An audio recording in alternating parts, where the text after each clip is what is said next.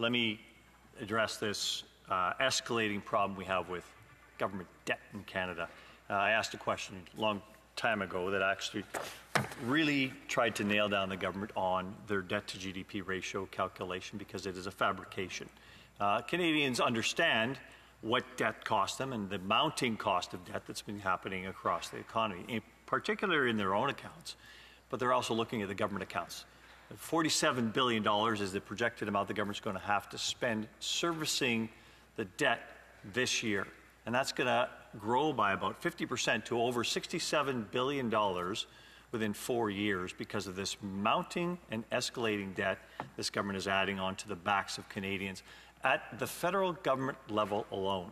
Now, there's one thing I want to make sure people are clear about here. There's more than one debt in Canada. There's more than one government debt. So there's $1.4 trillion of federal government debt outstanding. Add in an extra $700 billion of provincial government debt, about $2.1 trillion of debt held by governments across Canada, for a country whose GDP is about $2.25 trillion.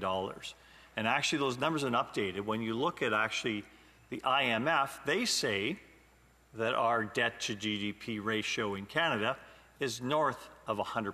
107% is their number, and yet this government, in their pretense, says it's 40%. How do they think they arrive at the 40% at the federal government level alone? What they do is they take the money that's in the Canada Pension Plan and the Quebec Pension Plan, and they try and say that's an asset of the government of Canada. The money they take off people's paychecks that goes into a separately managed account for the retirement of Canadians.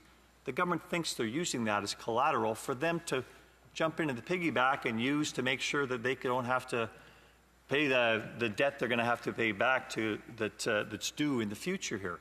Now, this is a problem, but I'm going to talk first of all about the IMF. I know my colleague across the way tried to say that Canada has the best debt-to-GDP ratio in the group of 7 companies. Completely false. You need to look at that actual chart, and I can point him to that website if he'd like. There's another additional problem here, of course, because debt is not just government debt in Canada.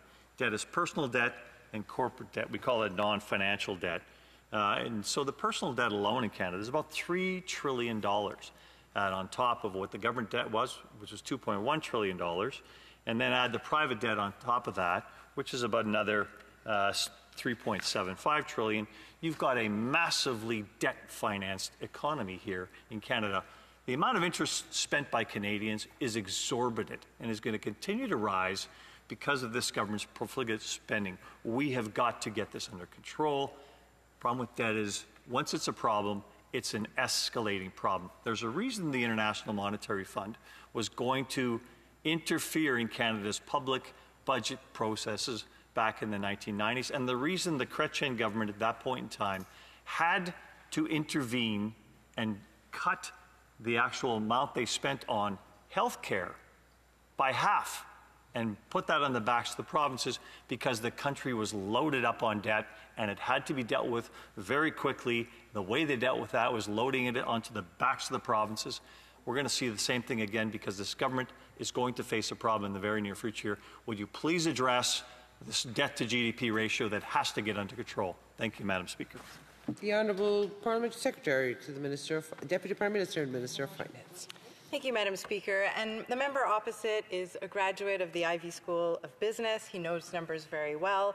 Clearly, he's a fan of numbers, and I am too. So I'll follow along his line of argument around the number 40, a debt-to-GDP ratio at 40%, Madam Speaker. Listen, as a woman in her 40s, I feel like I know this number well. The member opposite mentioned 40% debt-to-GDP ratio, and I understand why most people feel like that's a large number. After all, 40% is close to half. 40% is usually enough to be elected in a riding in Canada, so 40% can seem impressive to my Conservative colleagues. But when it comes to government debt, well, that's a different story. Speaker, do you know that when the U.S. last had a debt-to-GDP ratio of 40%, that would be in the early 1980s, before Ronald Reagan blew a hole in the American financial system with his irresponsible tax cuts for the very wealthy. So what's the U.S. debt-to-GDP ratio today? Well, In the US, it's around 120%. Yes, you heard that right. It is actually over 100%. Is the US an isolated case?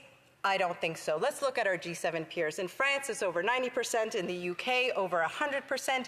Italy is 140% plus. In Japan, it's over 200%. So what do these numbers tell us? First, Canada has the lowest debt-to-GDP ratio in the G7, and our comparative advantage is growing. Why does that matter? Because when your comparative advantage grows, that's when foreign investment flows into your country. And that's what creates more jobs, more good-paying jobs. Second, Conservatives are desperate to gaslight Canadians and scare folks with scary-sounding numbers without context. Third, Conservatives argue that we shouldn't make the tax system fairer, that we shouldn't help Canadians feel like the playing field is actually level. Speaker, my time is short, so I would like to touch on another 40 that my colleague raised, and it was in a previous conversation in this House, a $40 billion deficit. That also sounds like a big number, Madam Speaker,